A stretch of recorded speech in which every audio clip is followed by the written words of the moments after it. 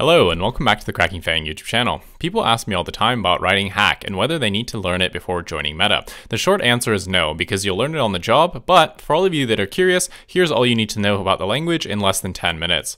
For a super fast intro, hack is our internal version of PHP that was created something like 10 years ago because PHP was and still is crap and couldn't scale to the billions. It's a statically typed language that's written in the style of PHP and Java, but it has a high focus on performance. Okay, let's dive in.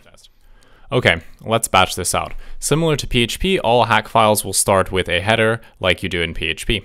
The primitive types you have are Boolean, int, float, string, and null. You also have a mixed type, but this is absolute clown town, so please don't use this shit, especially not in prod. You can cast from one type to another using a syntax like this, where you'll have in parentheses the type you want to cast to and a variable. So for example, casting to a string would look like string and then the variable name. Whoops. Okay, variables, they are always snake case.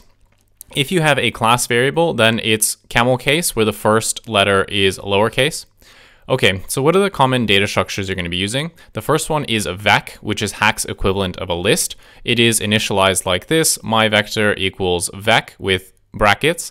If you want to add values, you simply have the name of the variable that you want to assign to, and then open brackets equals the item you want to add.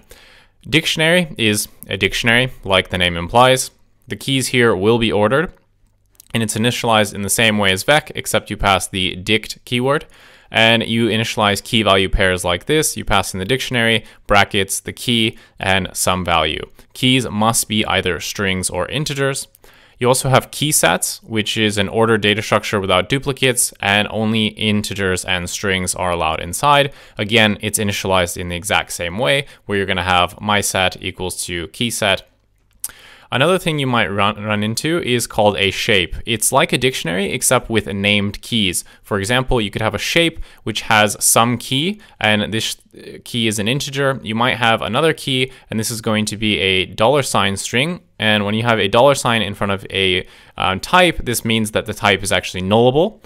And you might have $ a key, and then a value. What this means is that the key may or may not be present, but if it does exist, then it will be of type int. You could also have the key be nullable and the type be nullable, which means that the key may or may not exist and the value may or may not be null. Okay. So typically we use this for declaring types or constants. So for example, you can have, const type, some type name equals shape, and then the shape will have some fields here, and then you can use that as a type later on. Okay, functions. Functions pretty similar. You're going to basically say public function and then the name of the function. This is going to be in camel case. You pass in the type hint first and then the variable name, and you can also have nullable parameters. You can also have default parameters for null values, and then it's going to have the return type and then whatever code is inside of your function.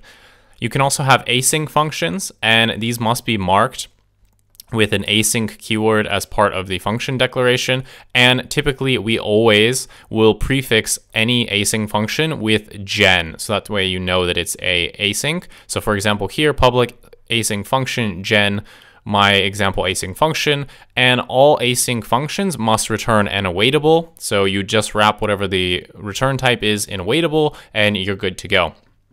And the way that you call these functions is that you're going to assign some variable. Actually, you don't even have to assign a variable. You're just going to call it using the await keyword and then your function here. If you don't do the await, the type checker will yell at you.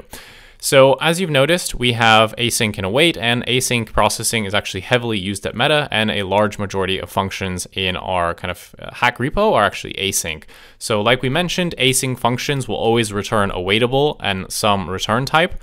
You need to use async in the function declaration here. You need to use the keyword async. You need to await them, obviously, otherwise you're not going to get the result. And you can actually bundle two or more independently executing async functions with a concurrent block. So for example, if you have two async functions which are not related to each other, for example, this function doesn't need the output of this function to run, then you can actually run them concurrently. This isn't actually guaranteed to be faster or better performance, but it usually is, and it's considered good practice to write these, but don't think just because you add them, you're going to be improving your performance. It's not always guaranteed. So in terms of control flow, it's really going to be the same stuff as in PHP or Java, all the standard stuff you want or expect: if, else, for each, while, switch, blah, blah, blah, blah, blah. Pretty standard stuff.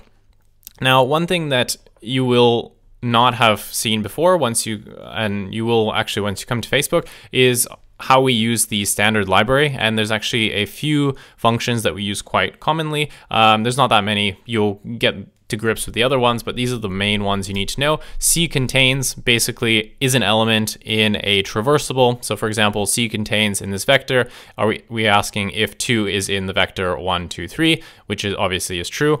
We also have ccontains key, which is the exact same as ccontains, except it's meant for dictionaries or key sets. So is the key in your dictionary, yes or no? ccount, this is going to be the length of a given collection, basically how many elements are in there. If it's a dictionary, it's going to count off of the keys. We also have C is empty. So basically if a given collection has elements, yes or no. And this is just going to return a Boolean. We also have some string stuff. For example, string format. You can format a string using, all of the kind of format things. We're not going to go over all of them. You can find this online, but you can, format an integer, format a string, format a list of strings, etc., etc. We also have string split, which is pretty standard as you'd expect. You pass in the string, pass the delimiter you want to split on, and then it would return a vector of the things it managed to split. You also have string contains. Basically, does a string contain a substring? Yes or no. This will return a Boolean.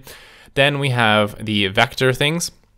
VecMap is a very useful function that you use all the time, which is essentially going to be applying a lambda function over each item in a list. So for example, if we have VecMap over the vector 1, 2, 3, and our lambda function is that we take an item, and this is our lambda function's notation. We have the item, then we have this arrow, and it's 2 kind of equal signs, and then this is how we build it.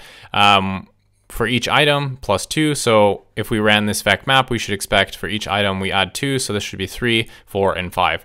This also works for async. The syntax is a little bit different. You need to call await. Obviously, the function name will change to map async, and then you need to put async in front of the item that you're looping over for your lambda function, and then you just proceed to define the function as normal.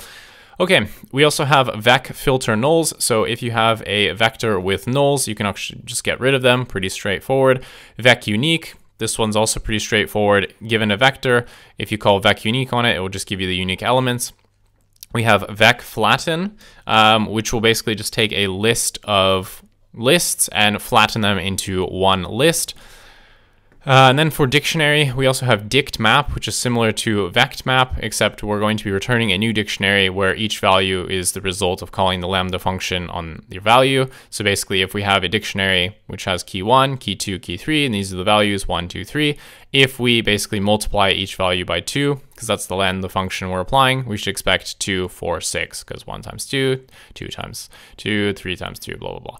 Okay, dict pull, this is another really useful one, where basically you're going to, again, be looping over an iterable, except this time you can actually specify a function for the key and the value, and it will define the dictionary based on those lambda functions. So for example, if we have 1, 2, 3, and our key function here is to apply a string to the item, and that becomes the key, and then the value becomes basically squaring the item. So if you have 1, the key would become a string 1, we square 1, obviously that's still 1, 2, string 2, square it, so now it's 4, 3, and 9. You get the gist. So really, that's all you really need to know to work at Meta. These are the things that we use all the time. You'll just learn this stuff once you get to the job. This is more just a high-level overview. If you're curious, these are the things that you should be aware of. Everything else you'll learn on the job. It's really easy. We have a great developer ecosystem around Hack, and it's really not that hard. So I will just end the video there. No need to make it super long. Thanks so much for watching. If you enjoyed it, leave a like, comment, subscribe to the channel, and I'll see you in the next one. Bye.